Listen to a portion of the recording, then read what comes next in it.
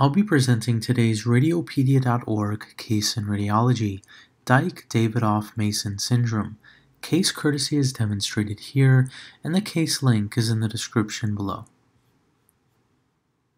Presentation: we have an 8-year-old male with a history of left hemiplegia, which has been present since the age of 4 months. On MRI, we see that there's atrophy of the right cerebral hemisphere with temporofrontal cystic encephalomalacia and surrounding gliosis.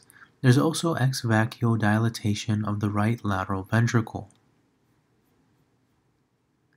The MRI features are most consistent with Dyke-Davidoff-Masson syndrome, with right cerebral hemiatrophy, cystic encephalomalacia with surrounding gliosis, and compensatory thickening of the calvarium.